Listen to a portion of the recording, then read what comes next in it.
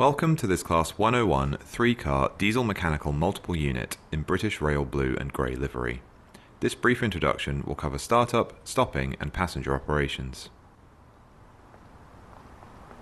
Before getting started, some of the controls must be set in the rear cab. Head over and climb aboard.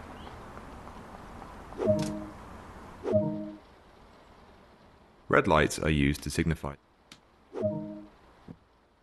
While the brakes in the lead vehicle hold the train, set this brake as indicated.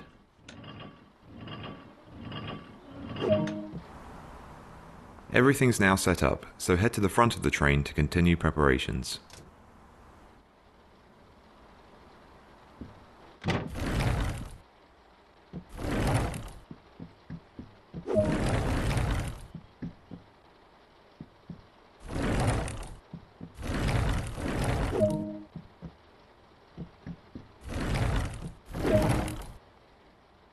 When ready, sit in the driver's seat. The control circuit key is... White lights will indicate to anyone around that this is the front of the operational train.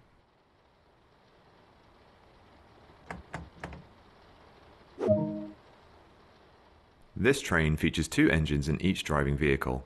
Start the engines in this vehicle. Now start the engines in the rear vehicle.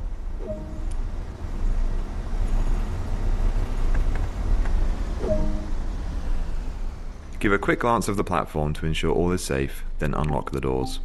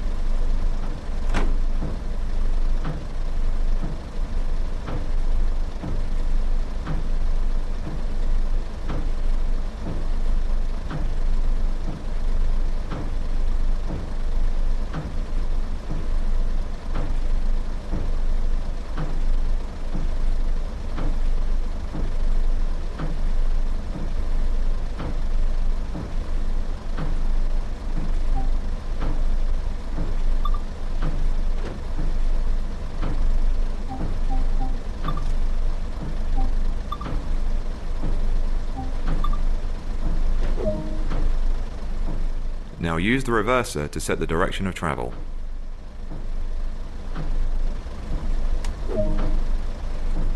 It's time to move. Set the handbrake as indicated.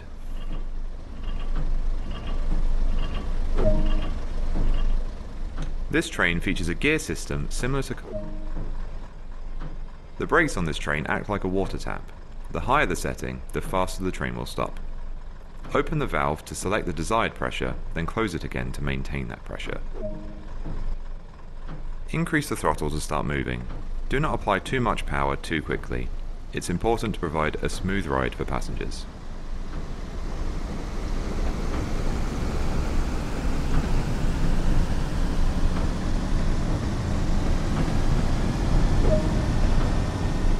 The process of changing gear has several steps. Set the throttle to idle and allow the engine RPM to reduce below the yellow zone.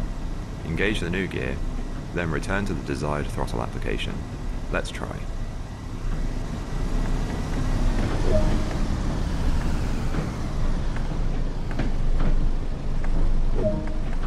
Observe that the train now has the ability to accelerate to a higher speed. When the RPM dial reaches the top of the yellow zone, repeat the gear change process to continue accelerating.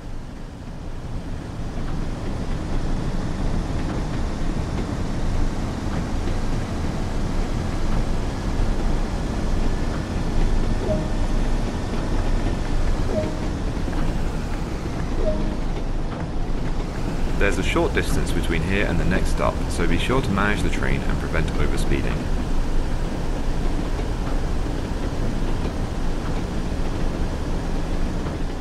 To cruise at a constant speed, the highest gear should be engaged. This reduces the speed the engine operates at and is fuel efficient.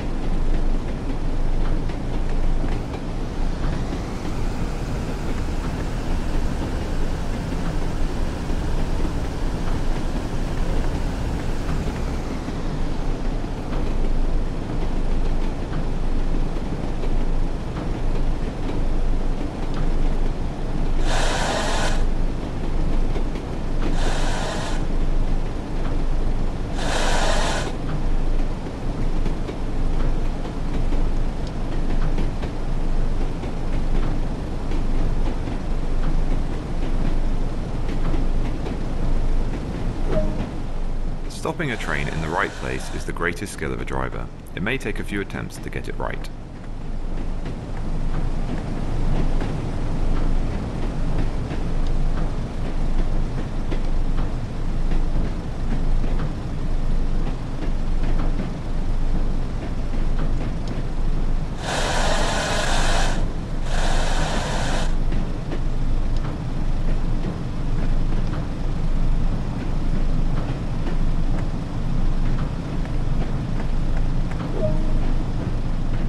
The brake control on this train opens a vacuum, releasing pressure holding the brakes off the wheels.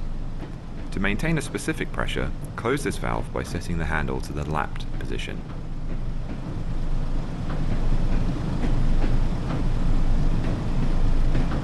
Aim to be doing no more than 15 miles per hour when the train reaches the platform, then come to a stop anywhere alongside.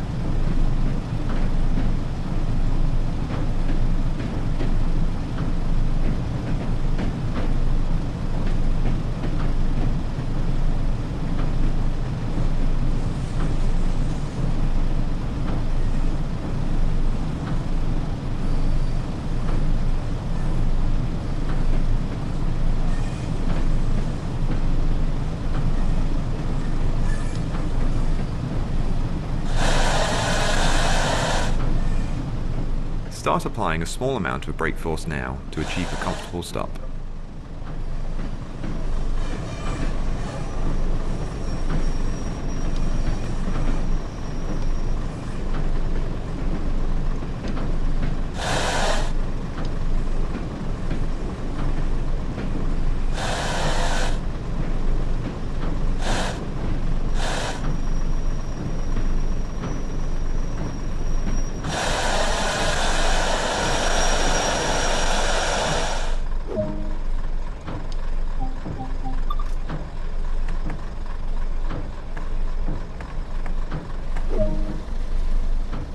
Good work. That's the basics covered. A manual can also be obtained that provides more detail about the full functionality of this train and more.